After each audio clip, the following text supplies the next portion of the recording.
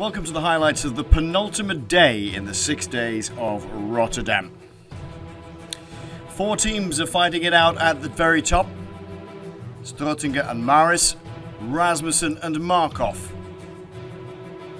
Kaiser and Terpstra, the defending champions. And the leaders on 250 points, Ketele and Jasper de Buyst. And so to the opening event of the night, the 100-lap Madison, 4 sprints. The first one starts at 60 laps and then every 20 laps afterwards, finishing off with 20 points in the bag if you win overall. Of course, you can take points for intermediate sprints here and you can gain laps.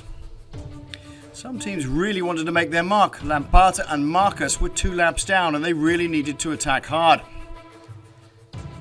But the big attack came from Nicky Terpstra and Ilio Kaiser. Following other teams, they decided they'd just nip off and try and take a lap. And take a lap they did. With just under halfway to go, the express train was rolling around the Rotterdam circuit. With the top 4 teams in the GC all looking at each other, there are opportunities for some of the lesser teams. There are teams who've not won an individual event here, and Bartko and Kaltz were one of them. They were trying to lead out for the sprint. But also showing really good form now was Graham Brown of Belgium. In his first ever 6 day, he was slugging it out with the big German Kaltz for the win. And he used all his road sprinters experience to take that victory. A first victory for Belgium and Theo Bos and Graham Brown. The first real showdown for the big teams came in the team elimination. Remember, it's the back of the race that counts here.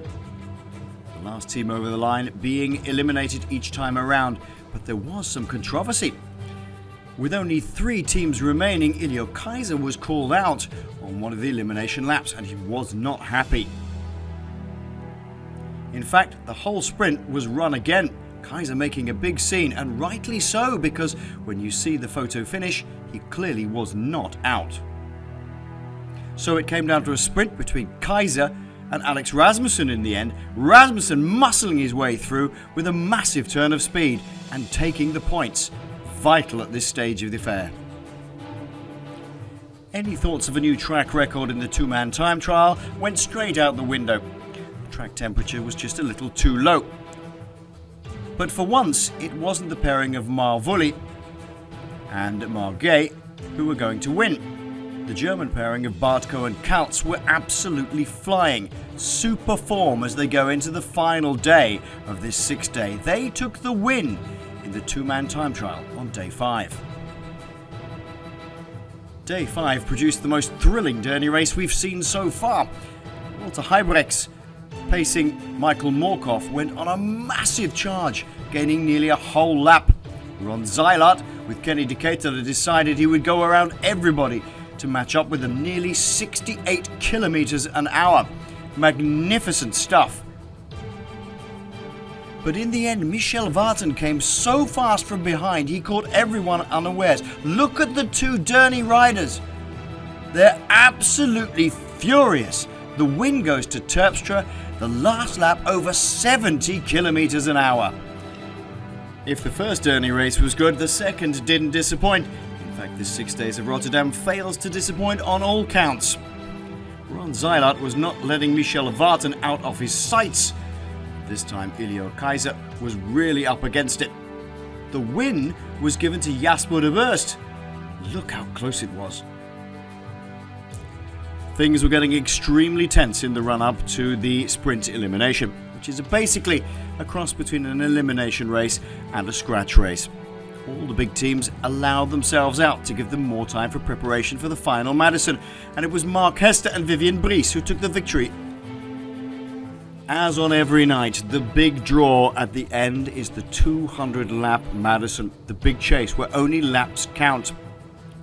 The smaller teams, as they should do, went attacking in the first half of the race, but under 100 laps it was Michael Morkov who was one of the first big teams to launch an attack. And he really attacked hard. His aim was to gain a lap and try and move himself up over the next team, which was Kaiser and Terpstra, but they were having nothing of it. In fact, they counterattacked. They went so hard that they got nearly a lap, until Kenny de Ketele decided enough was enough and went after them. The two teams spent the next 25 laps just going hell for leather.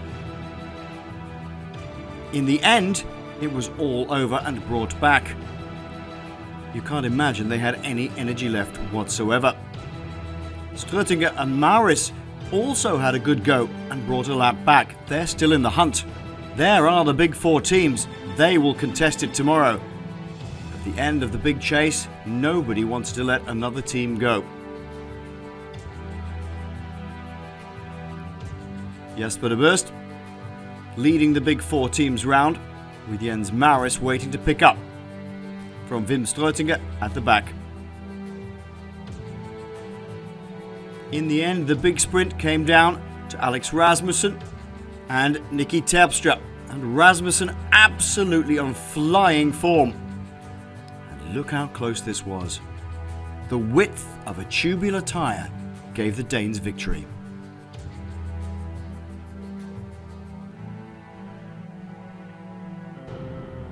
New overall leaders, that looked like a team pursuit out there. Yeah, it was quite a hard final, but we know that it would be hard to get in the lead for the final day, and yeah, it definitely was a hard final. You guys took the bonus lap, you're now in the overall lead, but are you secure in the lead? Yeah, the bonus lap doesn't mean anything because the three other teams will take it before the final as well. So it will be a points battle, but maybe in the final some of the other teams can take a lap, or we can take a lap, and then that's the only way the laps can count, otherwise it will be on points. Who are the strongest teams? The other three, the Danes, Struttinger? Yeah, we're fighting already for 5 days with Ilio. I think we both are the strongest ones, but we definitely should take an eye on the other two teams. Would you prefer to go into the final day with the lead or without the lead? That's a hard question. We have the pressure to defend it, but we also are comfortable in the lead. So we have a point gap of like 10 points maybe. So that's 10 points. We have yeah, we are in front.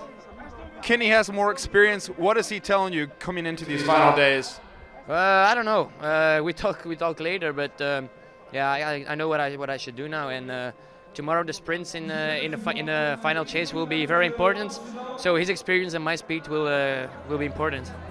Kenny de Ketele and Jasper de Buyst still lead overnight going into the final day of the 6 days of Rotterdam with 308 points.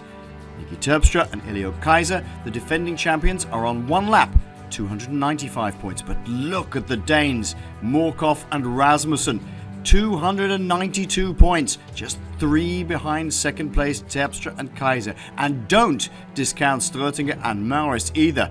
The Vlasman team have a lap to make up, and they will do that.